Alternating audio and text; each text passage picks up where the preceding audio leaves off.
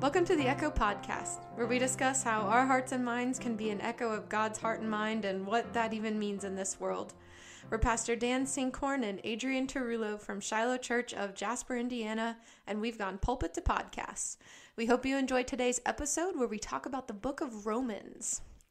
So, Pastor Dan, the book of Romans is so dense and so filled with good truths.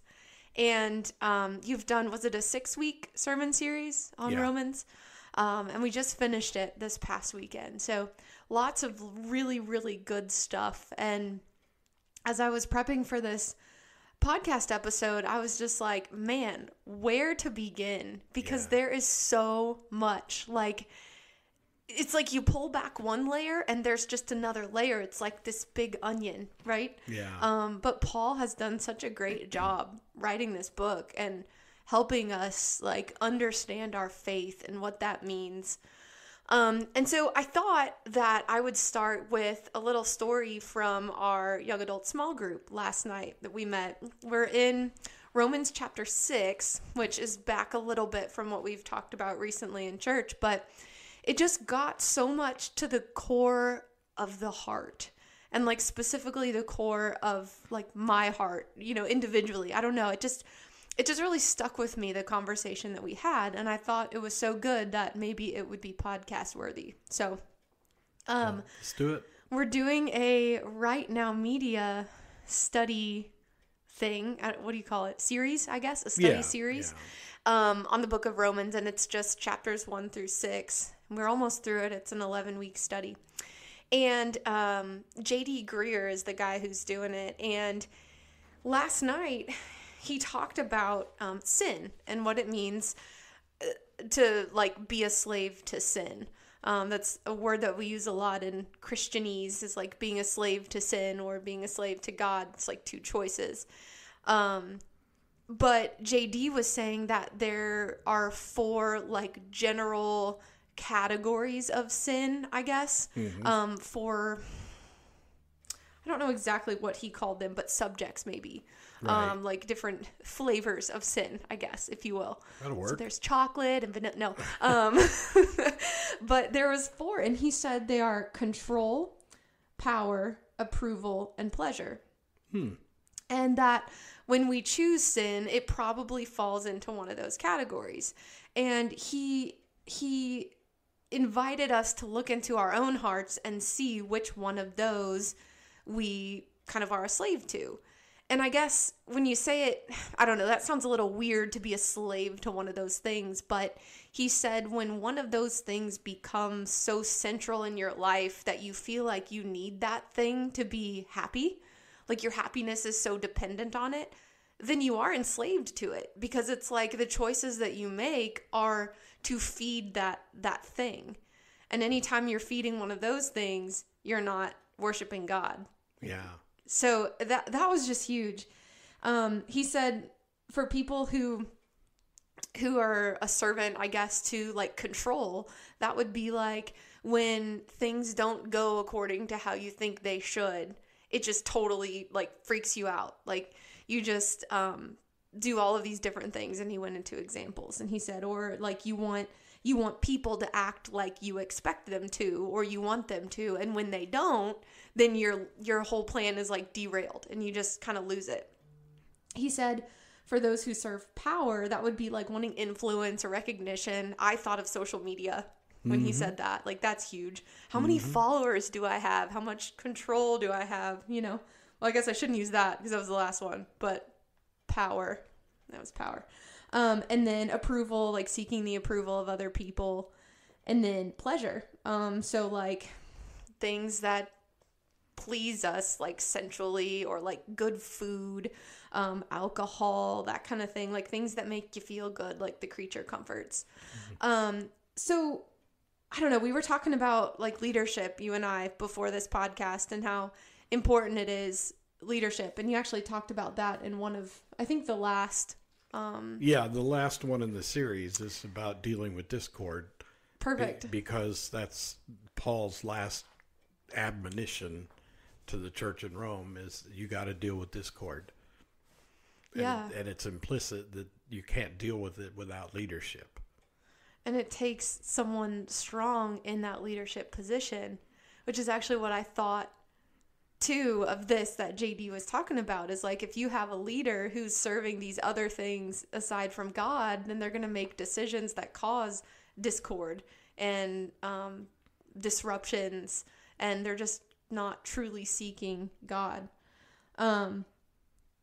I don't know. I just thought it was so good. Like those four, just spelling it out like that kind of simplified it for me. Well, you're doing really well so far. I mean, I'm thinking I could probably just leave and go do something else because you got this.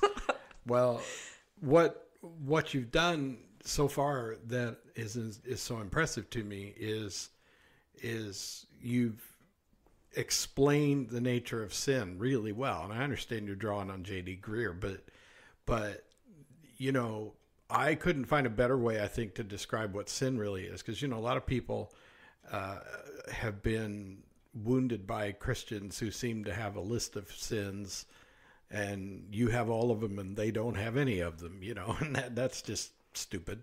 Right. So, you know, obviously a lot of Christians out there that have said dumb things that have made it worse for people who were thinking about trying to find out what a Christian is and why they should be one. But you've given a definition that people can wrap their minds around, you know, because sin is the thing that separates us from God. And his way of sort of quantifying and qualifying sin in those categories is pretty good, you know, because it really does come down to those things as a rule. And I support that idea.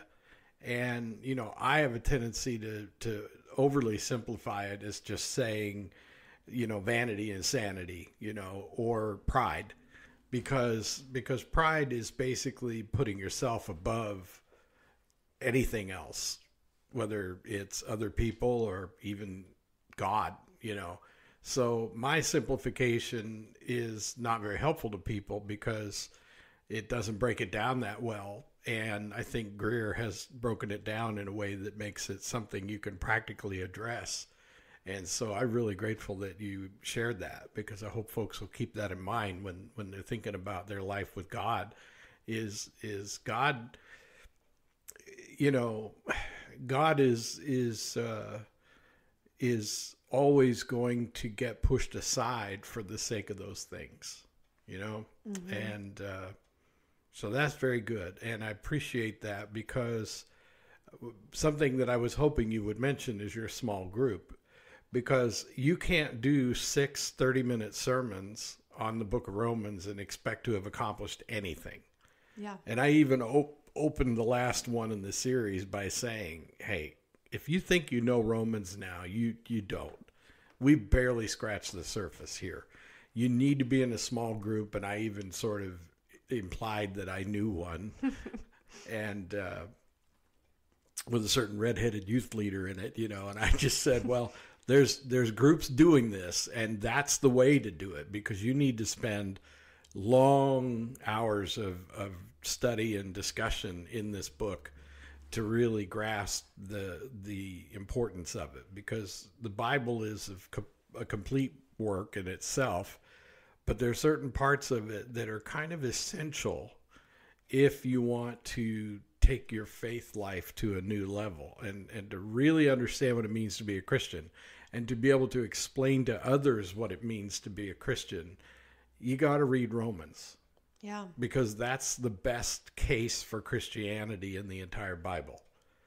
You know, and it's written from the perspective of a guy who has his heart set on saving his Jewish brothers and sisters, and he's recognized that if he can win over the Gentiles, it will be integral to his plan of salvation for the Jews, you know. And he says in so many words, I'm doing this with the Gentiles because they will listen to me, and maybe if it gets under the skin of the Jews who have ignored me, we can get something done to save them too.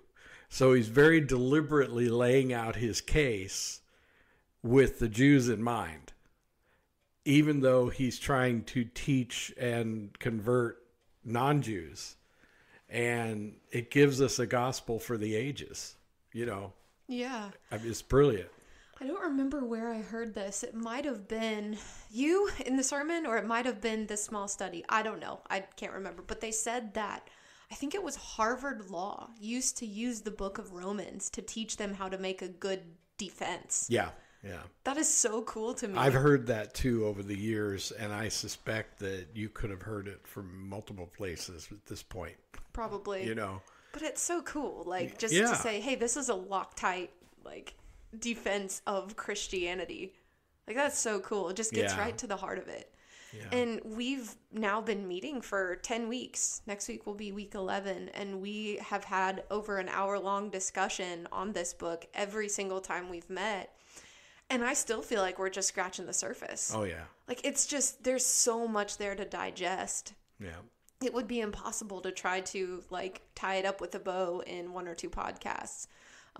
But yeah, highly recommend a deep dive there. I think it was so cool that Paul was using that back then to speak to the Gentiles, but it's also so completely relevant in our world today yet as the living word, right? Yeah. I just wanted to bring up too, last night your daughter made an awesome point, and I have to give her credit for it. But Bethany, Pastor Dan's daughter, is a middle school guidance counselor.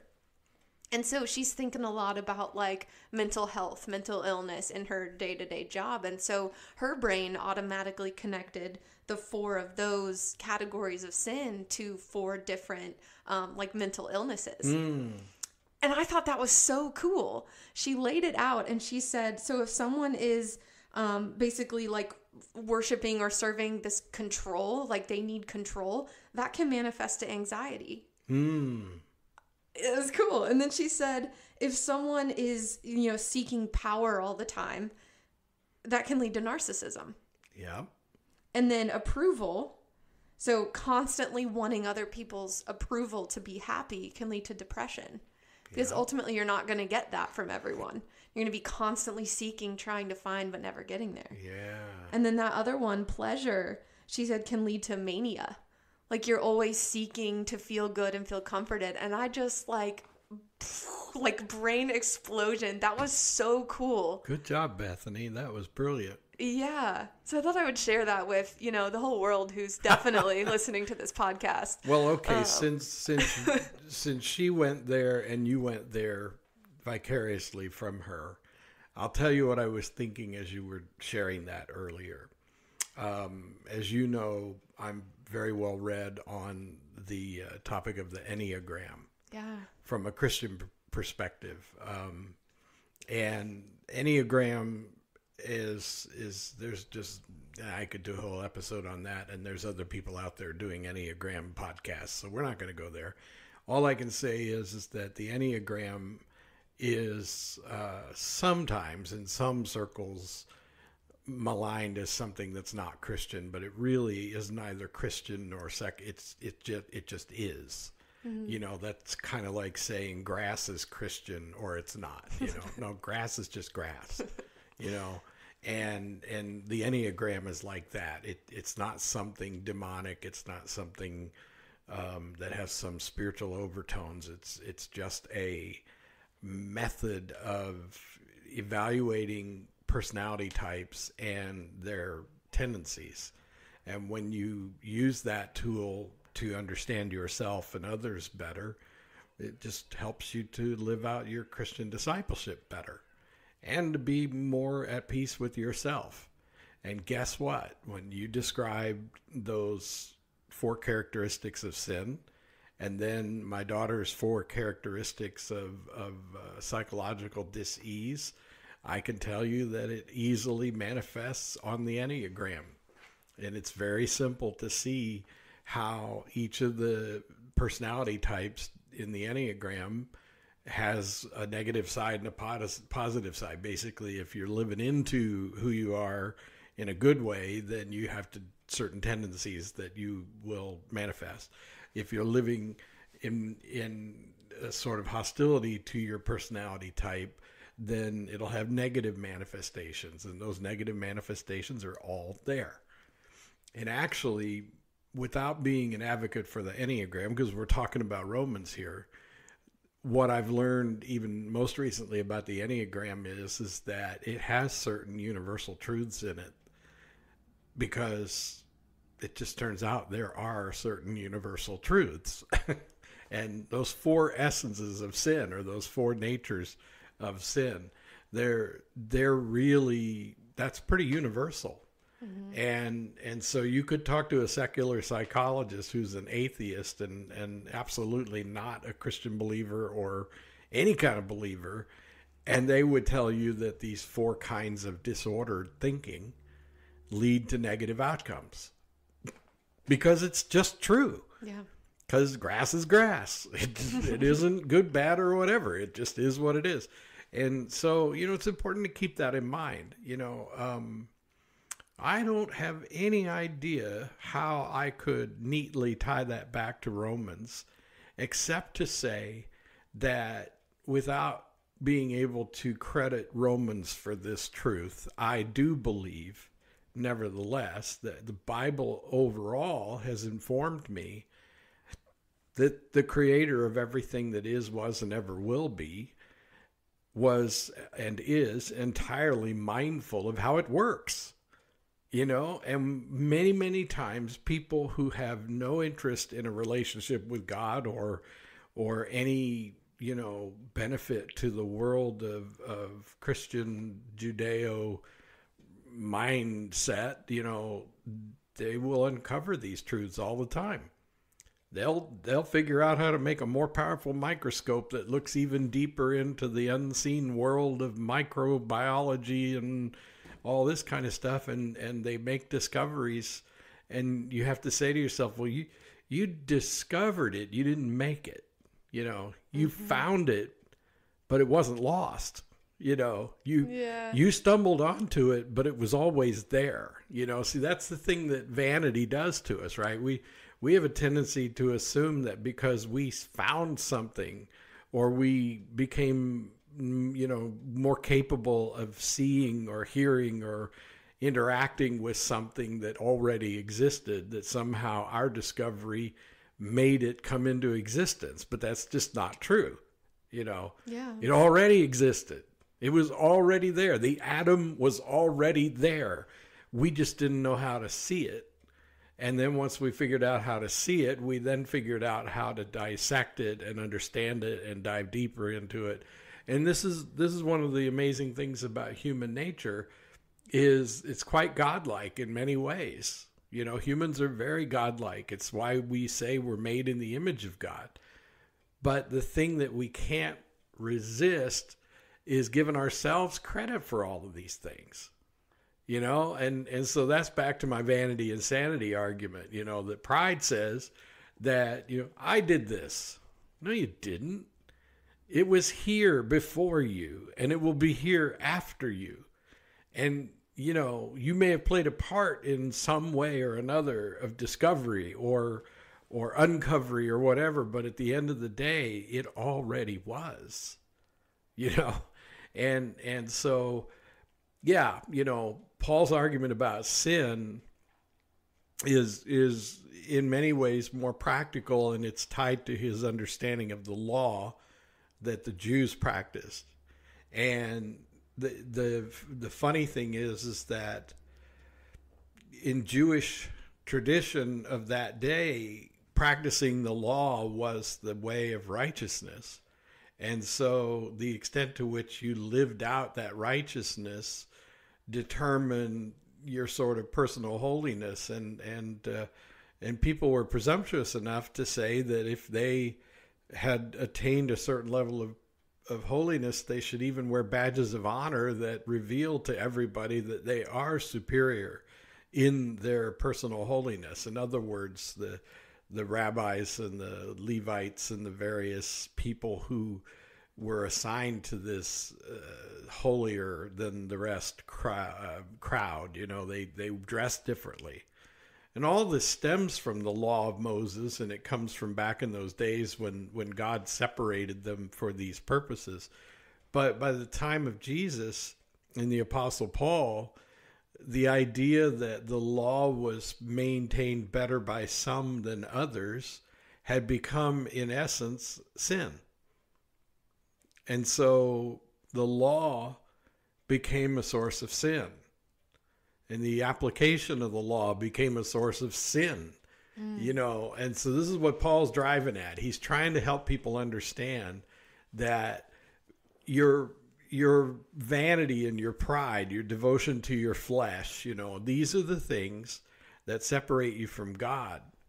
But I don't know how to explain this. It's bigger than that, but it's actually not that complicated, you know.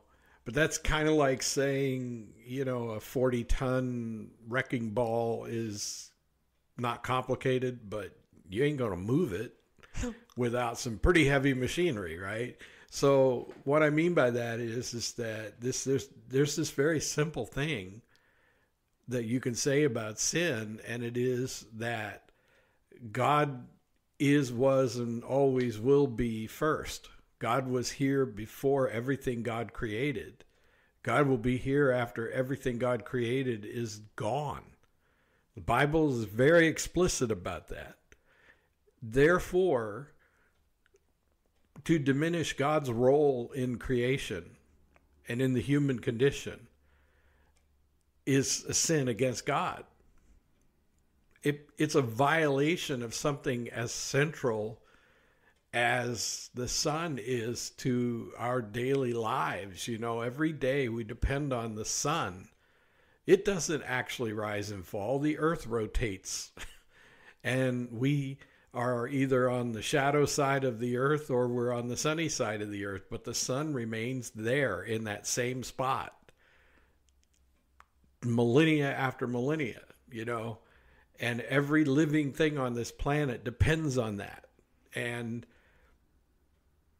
to say that the sun is a figment of the imagination, that it's not real, that it doesn't, you know, or that the sun is irrelevant. Why should we even care about the sun, you know?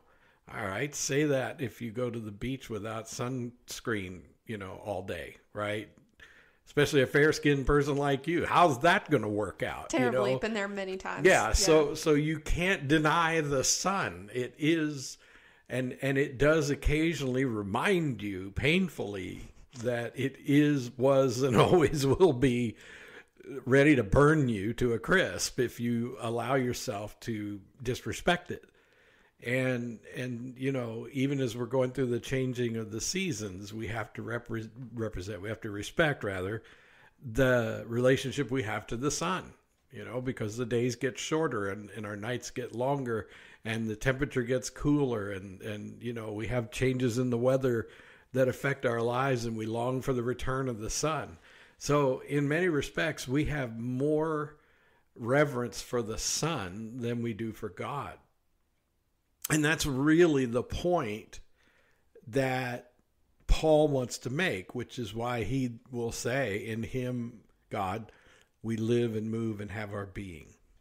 You know, that it's easier for us to understand the important relationship we have with the sun than it is for understanding our relationship with God.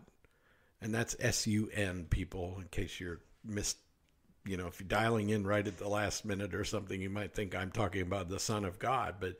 But I'm saying that humans, regardless of their religious orientation and their spiritual beliefs, acknowledge the sun that rises every morning and sets every night, and our entire lives are dependent on our relationship with that orb in the sky.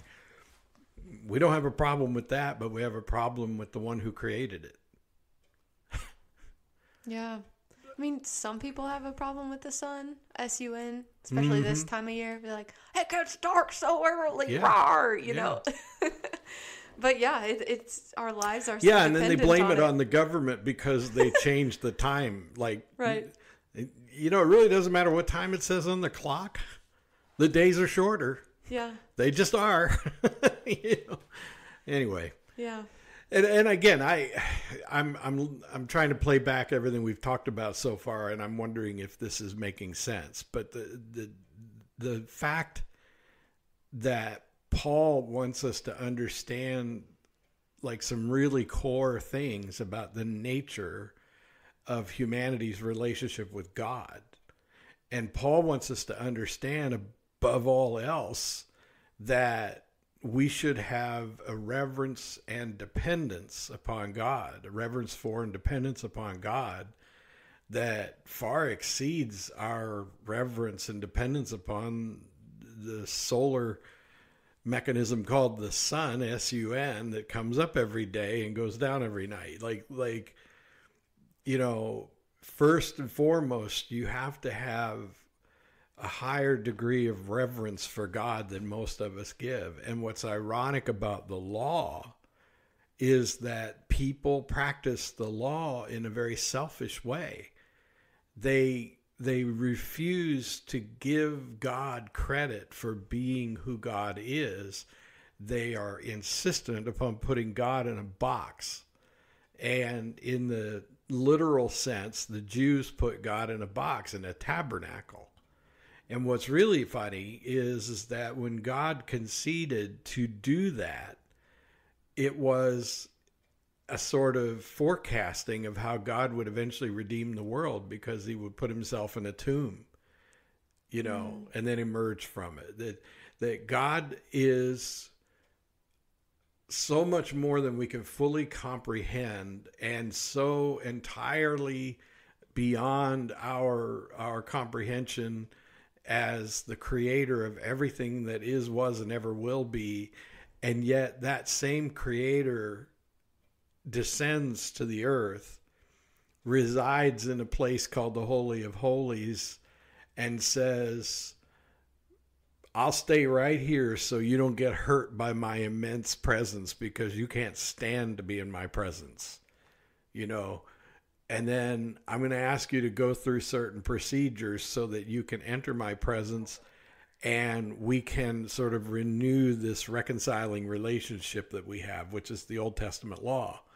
And so God comes up with these sort of procedures, not only as a means to an end that we can understand, which is reconciliation between God's people and God, but it's also a means to an end because he's trying to instruct them. It's like he's trying to completely rebuild the race of Adam from the ground up, you know, from Abraham up. You know, he starts with you know, obviously Adam and his sons and daughters, you know, but we go through Noah, and we go through all this process of God sort of preserving this race of Adam.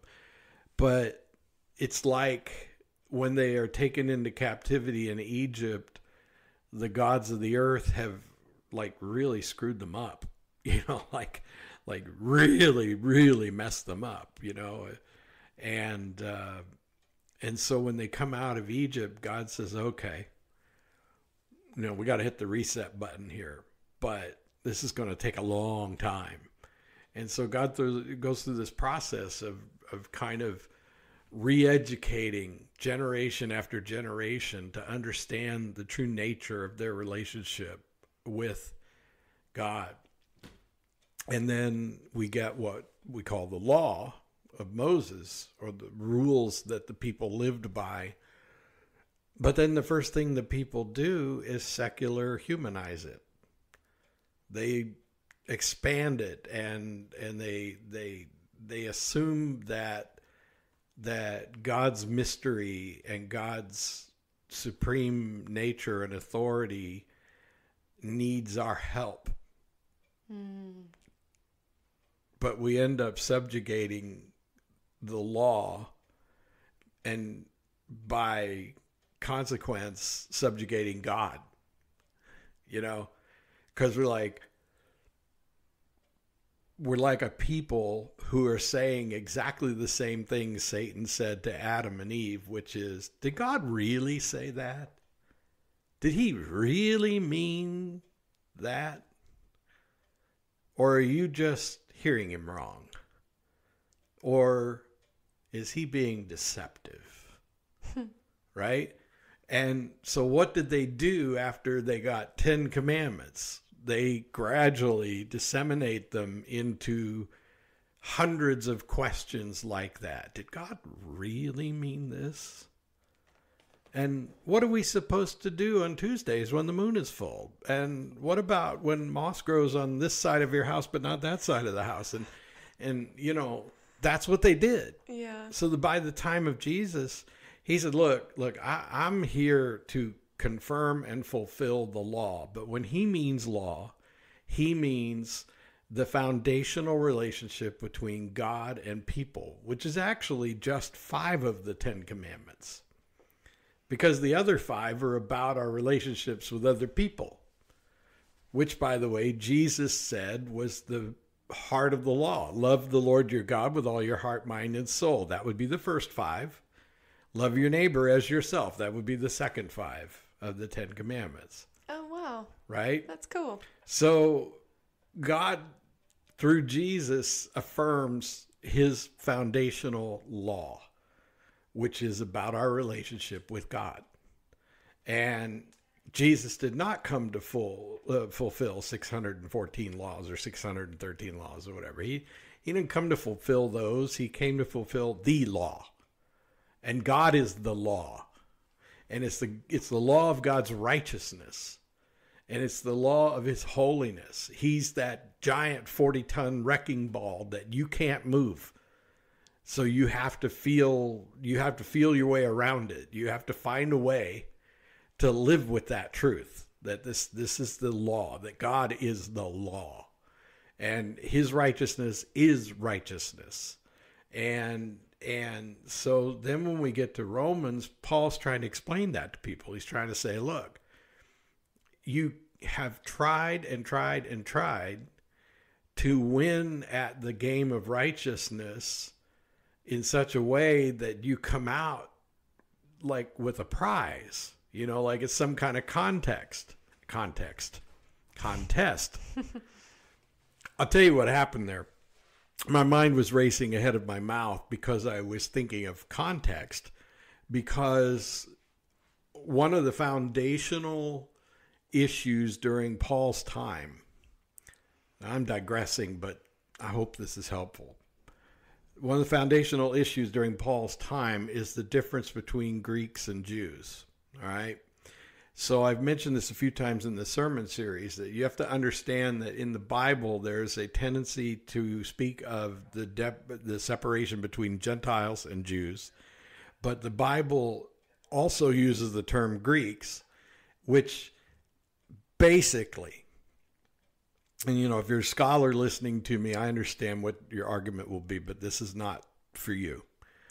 We are talking about basically the same thing, that Jews are people of the Abrahamic covenant and Gentiles are everybody else. So in the same context, during the New Testament era, Jews and Greeks are like that. Jews are people of the Abrahamic covenant and the Hebrew tradition.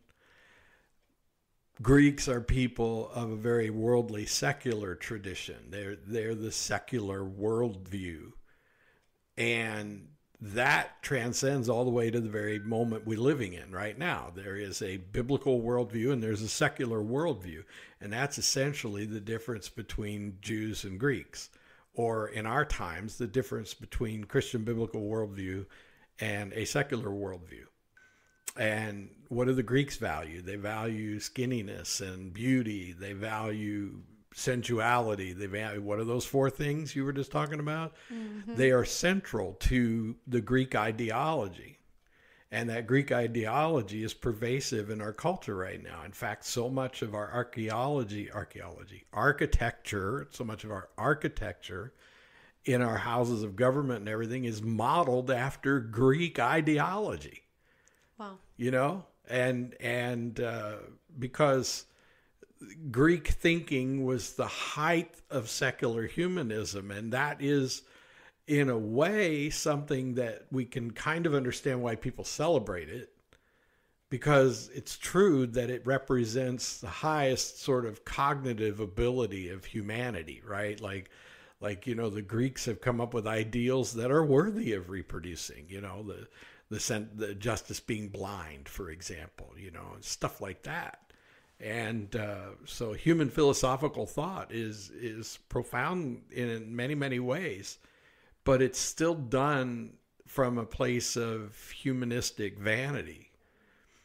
So let's see if I can bring all this together. So Paul's argument against the Jews is that they're more like the Greeks than they think, because they've basically tried to reduce the law, which is the righteousness of God, to a set of rules that people can apply and enforce, and then award those who keep the law better than others and punish those who don't keep it as well. Like by being separated from society. Well, you're unclean, so you can't be part of society. You are superior. So in a way, you can't be part of society either, but society can wait on you. And if you're unclean, then the society doesn't give you the time of day. And that's what the Jews were doing. And that's a secular humanistic ideal. And so Paul is trying like crazy to demonstrate to the people in the church in Rome and throughout his Asian ministry and his ministry in Judea and the realm of the Roman Empire. Like throughout this entire time, he's trying to say God has a central purpose that is rooted in the fact that he is righteousness. And for righteousness' sake, he sent his son to satisfy the need that righteousness demands. And then for the sake of the son, he redeems the people who reject God's righteousness anyway. And this is Paul's central theme. And then what he's trying to say to the Jews by way of example is, you see these Gentiles that you think you're so much better than? You're not. They're embracing God's righteousness in a way that you can't conceive of because you're so sure that you're right. And you basically are self-declaring that you're the righteousness because you're the keepers of the law, because you're the ones who write it down and rewrite it and perpetuate these standards that you've applied that can only be understood through secular humanist eyes. And so Paul's trying to say to them, real righteousness is found in Jesus Christ. And these Gentiles are more willing to recognize that and more able to be confirmed and converted by that than you are. And so, everything's backward. Everything's completely backward. You think that you're better than the Greeks or the Gentiles because you are the people of the law, but in fact, you've turned the law into the very thing that you associate with the Greeks and the Gentiles. And you are, in fact, the ones who are dealing in the world of vanity and sanity. And so he's trying to make them see that. He's trying to make them understand that there's no righteousness in the things we do or don't do, or which way we turn when we pray, and and on and on and on. I mean, there's no righteousness in that. And it's easier to convert somebody who worships some demonic being than it is to convert someone who claims to worship the God of Israel. And if that doesn't play in Indiana in 2024, I don't know what does. Because how many times have you and I talked on air and off about how much we see that in our own community? People who are devoted to their religion and devoted to the culture that has been created around that religion within the particular community, so that there are whole sources of rationalization and justification that have nothing to do with the true righteousness of God and the redemption that comes through Christ, but rather the righteousness through shared traditions and our mutual agreement about each other's goodness. Well, I go to the fish fry every Friday during Lent, and so do you. That makes us both righteous. And no, I'm not picking on Catholics. I mean, I'm just saying, for example, That's what we're like. Let's talk about Baptists and Methodists and say, well, you don't drink beer and I don't drink beer, therefore we're righteous, and all those people who drink beer are unrighteous. Well, then we're not any better than the Jews in Jesus' day or Paul's day. And that's Paul's point. You know, and the magnificence of the book of Romans is that we could just as easily be calling it the book of North America or the book of Western civilization in 2024. Because essentially Paul's writing to Westerners who among them are Jews and Christians.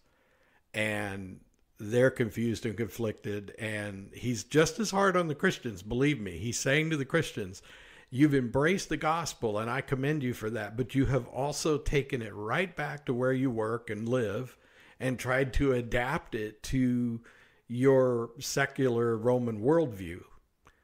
And I'm telling you, these things are unchanging. They're the same yesterday, today, and always. That's the 44-ton wrecking ball that's sitting in the middle of the room that you can't move. It is what it is and always will be.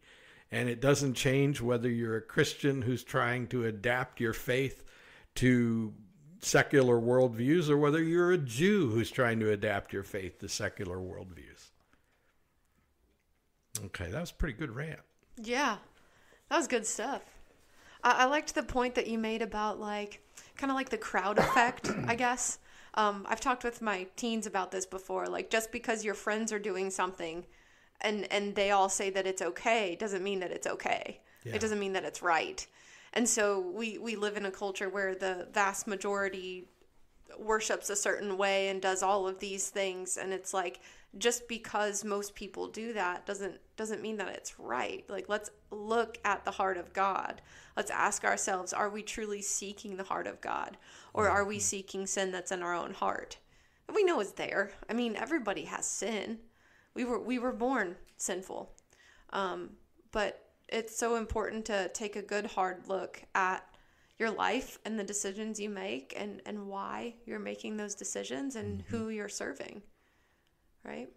Yeah, and you know, I've taken a particular tack with this that's built around the central themes of Romans. You know, we finished the series with his final exhortation to deal with discord.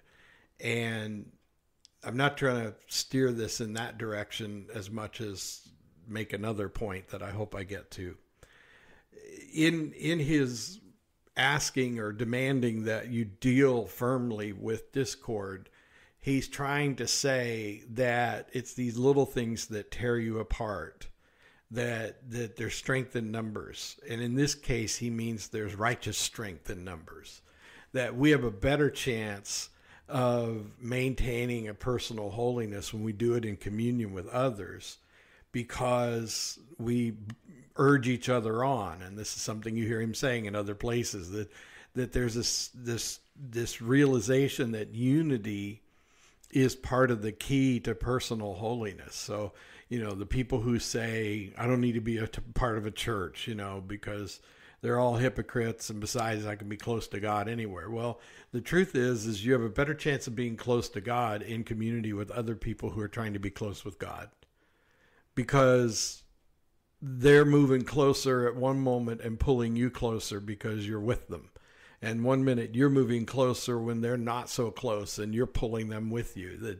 That we have, you know, this natural collective unity around our personal holiness, meaning that everybody gets holier when they do it with others, you know, and not by the law, but by faith.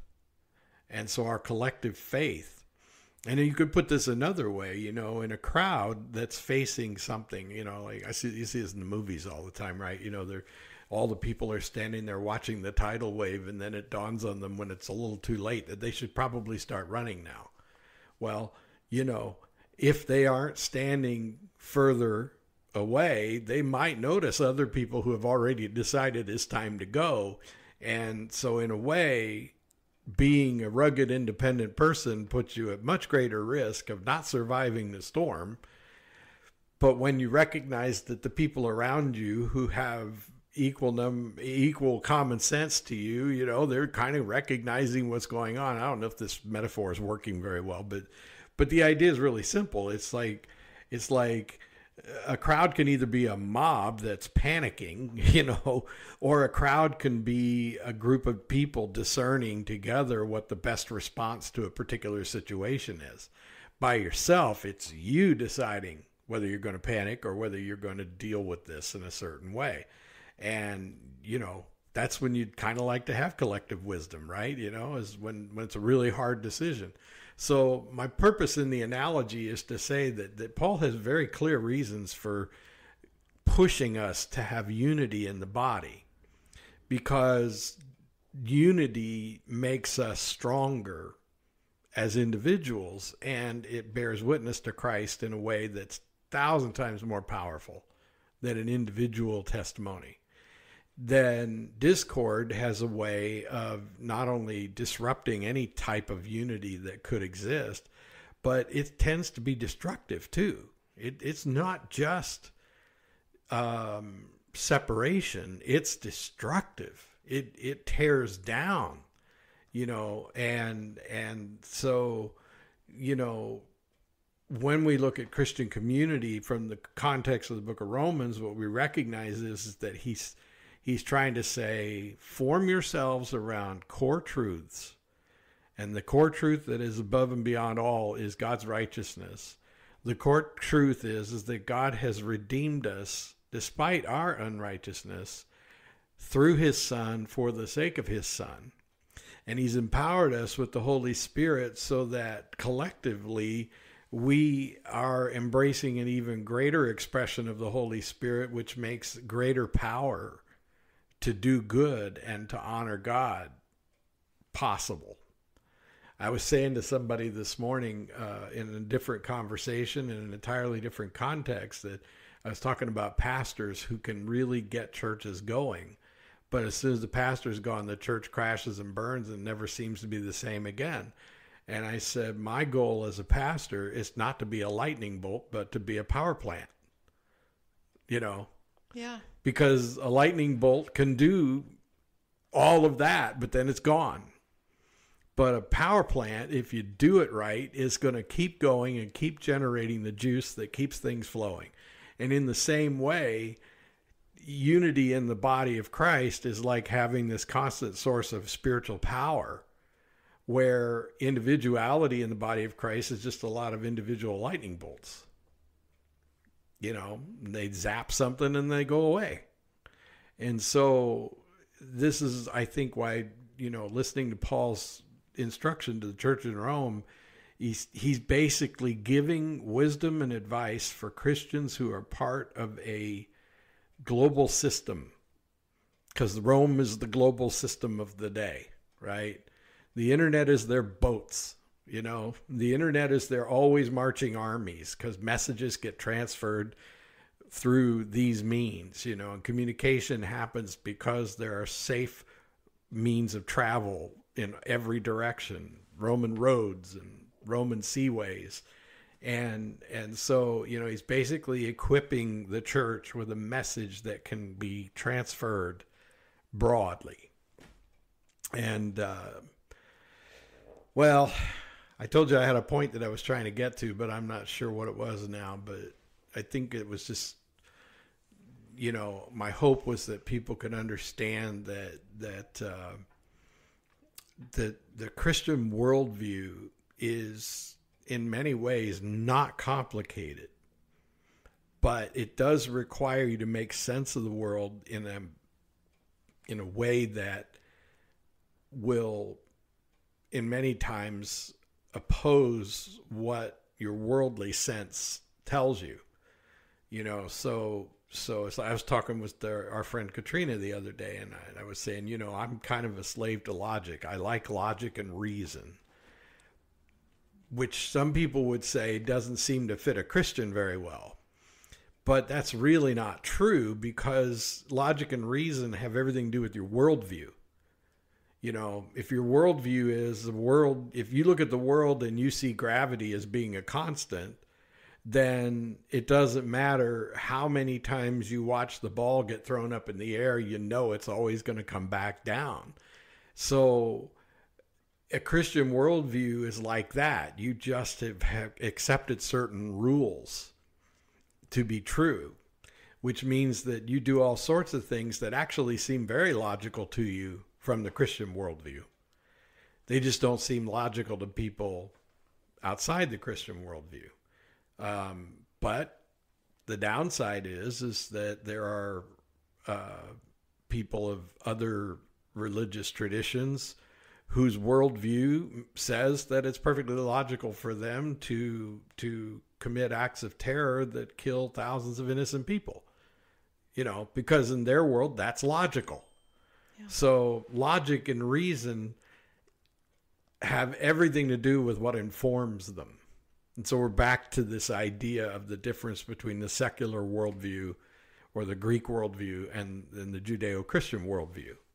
You know, what is logic and reasonable, what is logical and reasonable has everything to do with who informs your interpretation of logical and reasonable. Yeah. I mean, I'll tell you, you certainly got me thinking. I'm over here actually thinking about the movie Don't Look Up. Have you seen that? Yes. Yeah. And so that's just, for me, a perfect example of what happens when there's not unity towards a universal truth. Yeah. There's chaos and ultimate destruction. If you haven't seen that movie, watch it. It's a little bit hyperbolic, but not so much that it's not scary.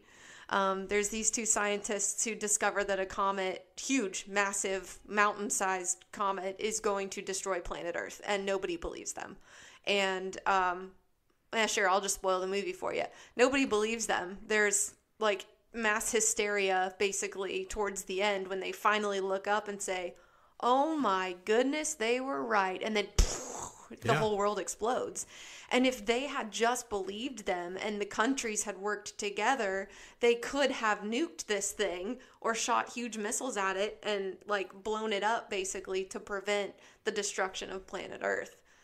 And so like there was logic there, right? But they wouldn't see the truth. And I mean, there is ultimate truth. Right? Yeah. It's not, we live in a culture where it's like, oh, well, that's your truth and this is my truth. No, there's universal truth. Truth is not relative. Yeah. Right? Yeah. Like that just drives me nuts when people say that. And there is a universal truth, and the universal truth is the gospel. Yeah.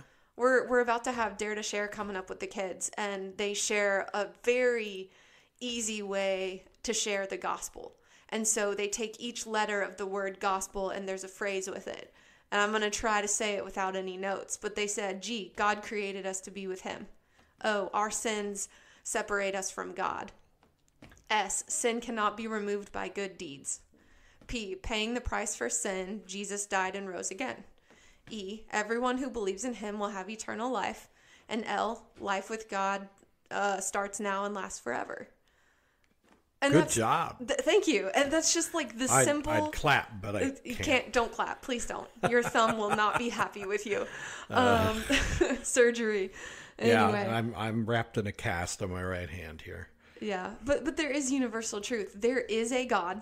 He is the one God. Yeah. And we should worship him. And life with him is so much better than life without him. So if you're not following him with your whole heart, do it. Do it. Yeah, I love stories and storytelling and metaphors and everything. And I think the Don't Look Up movie is a really good story of the true nature of humanity under the chaos and oppression of Satan. Mm-hmm. Because when I watched that movie, I thought, yeah, that's how it's going to go. I mean, We love the movies where the presidents are heroic people who lead the nations towards defeating a alien enemy or whatever, but it ain't gonna happen. No, it's not gonna happen. This is why Paul says we have to, in the Christian body, go out of our way to fend off discord, because it's like it's like kudzu in the South. If you aren't constantly cutting away the kudzu, it will just overgrow everything. And that's the true nature of sin. That's the true nature of the fallen world. It's inevitable. It's like when a house is abandoned on your street.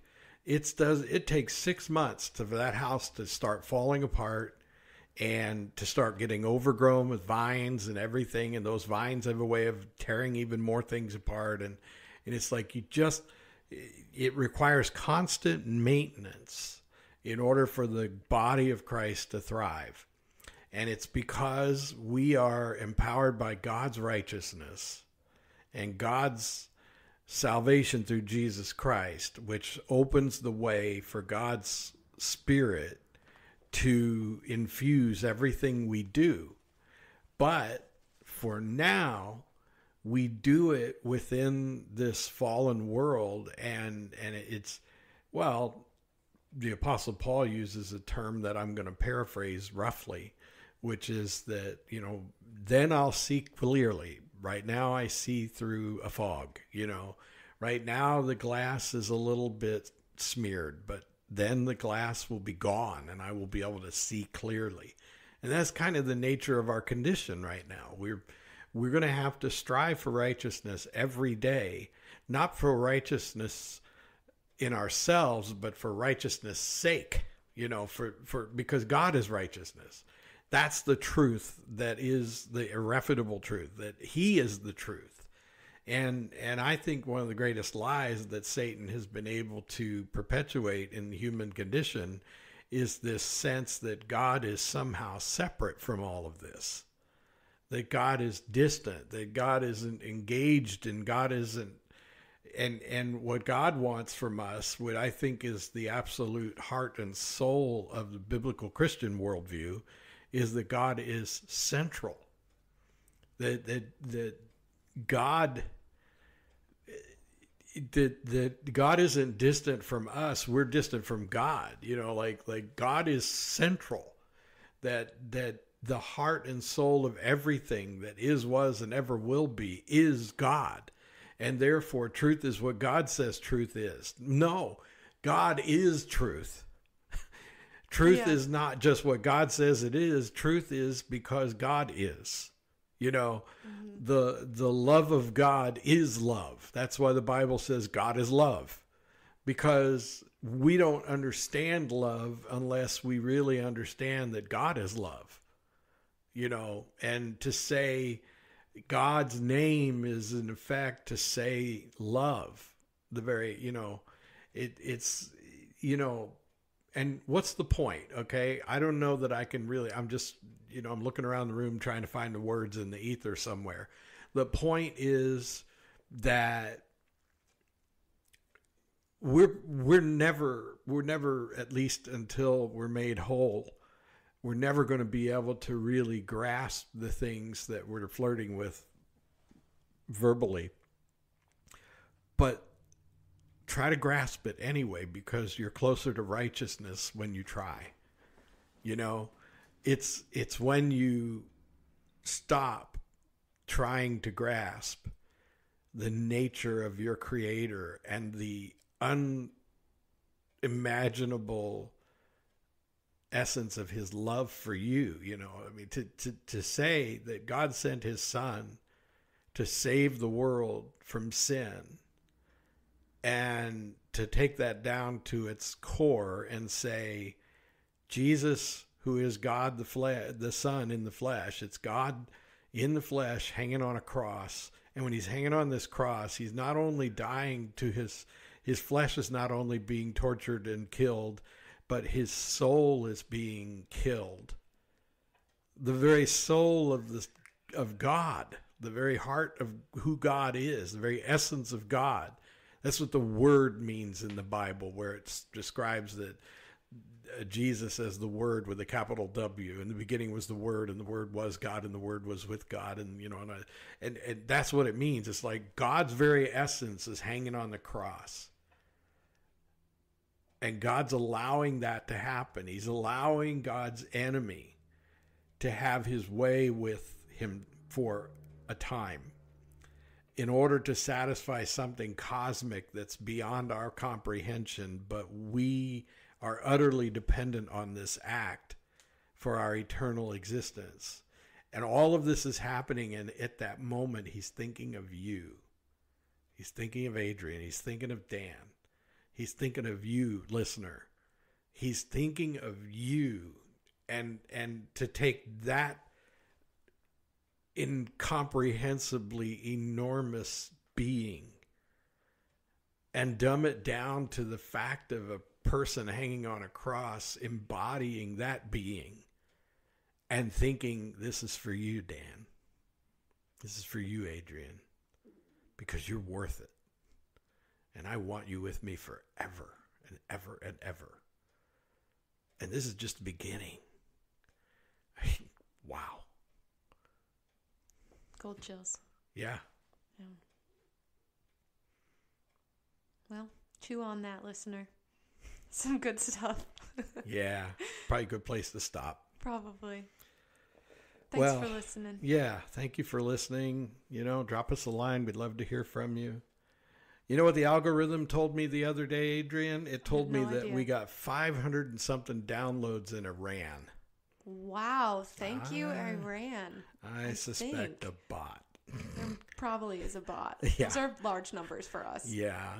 I'm suspicious of that number. So you know what? If you're listening for real in Iran, drop us a note, because we think the algorithm is being lied to by, it's computers talking to each other and trying to trick each other. That's what it sounds like to me. So, when we see reports that you're downloading, sometimes we'll get notes. We'll get reports that tell us we get like 632 downloads from Connecticut, and you're like, are there 632 people living in Connecticut? I'm just kidding. I'm just kidding. But seriously, you just know there's something wrong with that number.